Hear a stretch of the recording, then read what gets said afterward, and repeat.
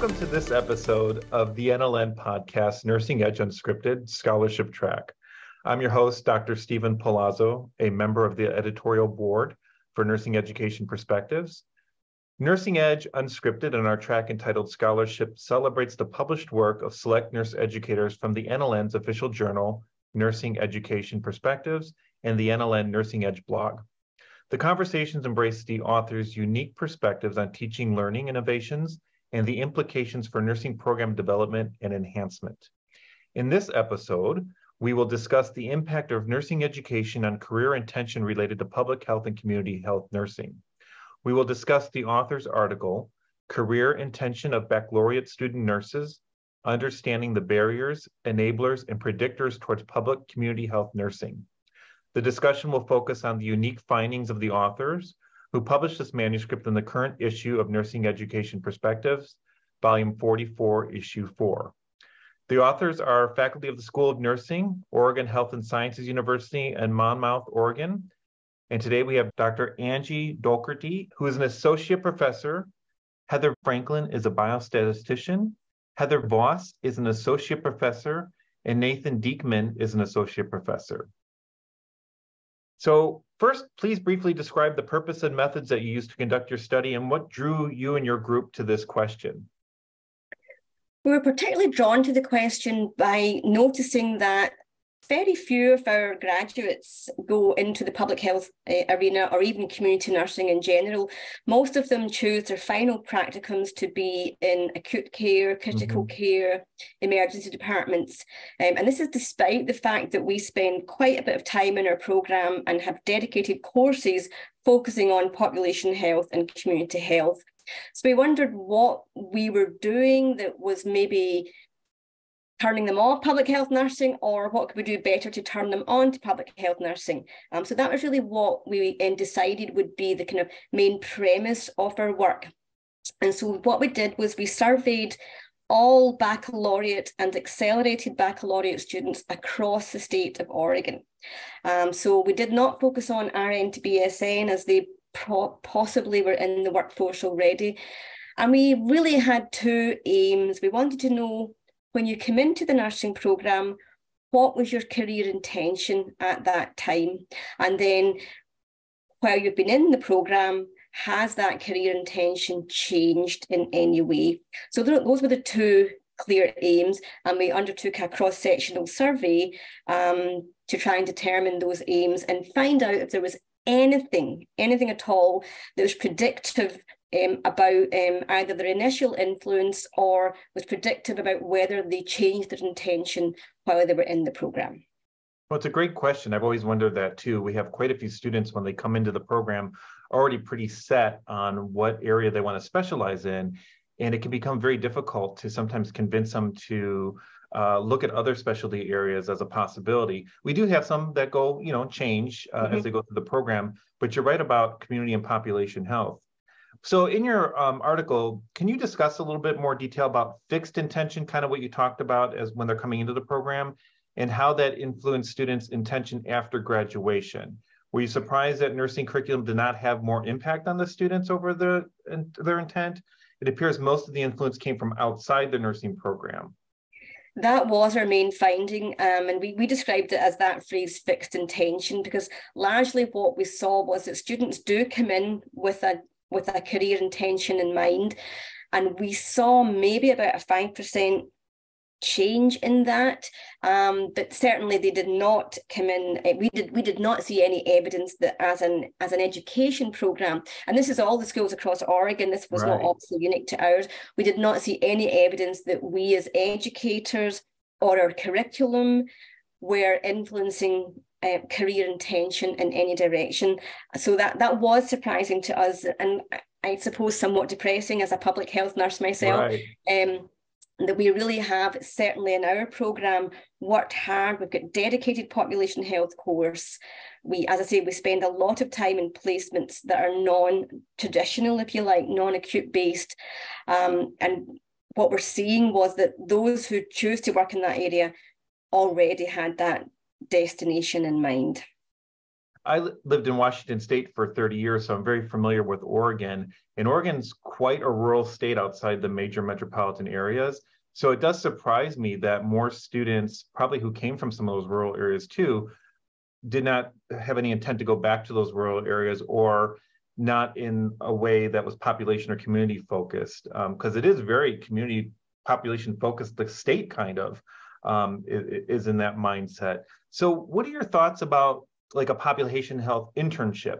So for example, the students would go for the whole quarter, 3 quarters in the year, or 2 semesters in the year, throughout doing their clinical placement there, where they're really getting an immersive type of experience, where they're helping actually develop programs within that community partnership with a population health focused, with the eyes of policy around it, and seeing it towards the end. Might that grab their attention more? Or if not, what other ideas have you had as a team to think about strategies that would get students more interested in community and population health? I am intrigued by the public health internship approach. In a way, we do something very similar to that within the Oregon Health and Science university curriculum. We have 2 courses that follow each other, and each of them are 10-week terms. One's population health nursing, so they're out there in population health settings or community settings, and then it follows into a leadership further 10-week course. So they really are embedded in population health, community health settings, and they work on projects. We don't call it an internship. There are definitely clinical placements attached to each of those courses. But even with that, so that's 20 weeks essentially, that they're in our program, certainly in dedicated placements. And that it's still not moving that needle as we talk about in the paper. And some of them, I mean, they're not all with public health nursing placements. And I wonder sometimes if that needs to be more structured. They need to see more of the nursing role in community and population health settings. We focus a lot on social determinants of health, which is crucial. And so our students might be out working with homeless organisations, alcohol and tobacco prevention organisations, different agencies that have a focus on social determinants. Some of them are with nurses, but there are not enough public health nurses, and they're overwhelmed, particularly post-COVID.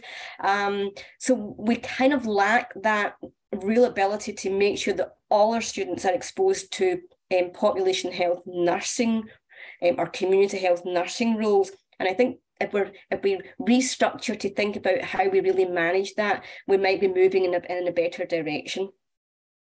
That's interesting, and that's true. It's a very difficult dilemma that's I think faces everyone, not just in your state. I mean, I experienced that here in Florida. I experienced it when I worked in Washington, when I worked in Nevada. This hesitancy to feel that community population health is going to be the clinical that's going to help them be successful in the program. And I don't know what it is, or as we know nationally, the trend is towards moving out of the acute care setting and into the community setting, the home-based care, et cetera. And there's going to be, a need for more nurses in those areas. And what do you think? What do we do? How do we attract more students and really get them to understand the value of this type of nursing? Well, that was one of the major, questions that we asked ourselves and why we did this study. And one of the kind of findings that we kind of, thought about was, if they're coming in with fixed intentions largely, then we need to kind of embed those intentions earlier, and we need to be much more intentional about our outreach work. And we've actually, there's a follow-up study that we're working on just now with pre-nursing students, where we've really explored the role of nursing from cradle to grave, focusing very minimally on the acute care. We're not diminishing that, but we're, this particular approach was, what can we do to prevent illness and really get in there early? And so we'll work with pre-nursing, but what our next phase will be is that outreach to the high school, middle school settings, because I'm not sure, if you think about where people learn about nursing, you don't see a lot of public health nurses or population health nurses in the media. Those that wanted to work in population health settings already were aware of that setting and had worked there.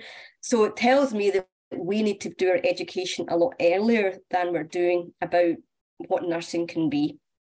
Well, I noticed you use social cognitive career theory to guide you as a framework, and intention's a big part of that, of course. So as we know, intention, manifests by many different behavioral cues, and trying to capture or I guess look at those different parts of the framework, and what could you make strides, and what areas could you look at? And I suppose are you gonna go forward with some more work in the future with this question, or? Yep, as I said, we're doing some work just now, and we're focusing on pre-nurses, and we took them through a kind of theatre style simulation workshop where we really showed them the role of nurses in non-acute settings, including end of life. We kind of looked at different roles, really, got some discussion going about that, and I think we were successful in opening up their eyes to, well, nursing is more than what the acute care setting and hospital-based settings. But the goal is to get into high schools and middle schools and start exploring nursing, but from a much more community population health nursing sort of sense. I think there are lots of discussions that we can have and really try and raise an excitement and passion for that area of nursing. Well, any final words or words of encouragement, things that you want to say to the audience about what the next steps would be if they're having the same dilemma and trying to figure out how to do this?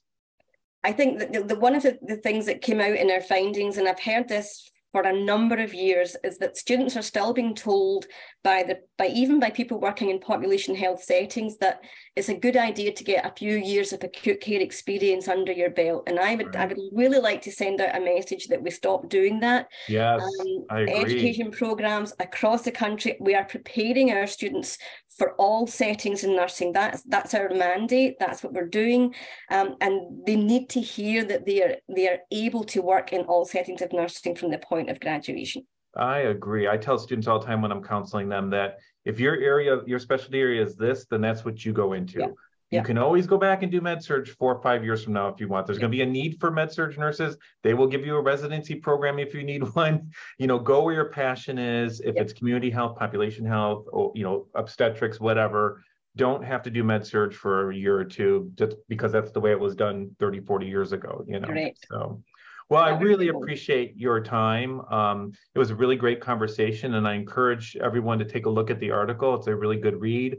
Career Intention of Baccalaureate Student Nurses, Understanding the Barriers, Enablers, and Predictors Towards Public Community Health Nursing. And I want to thank you so much for joining us today. It's been a real pleasure. And again, thank you. Thank you.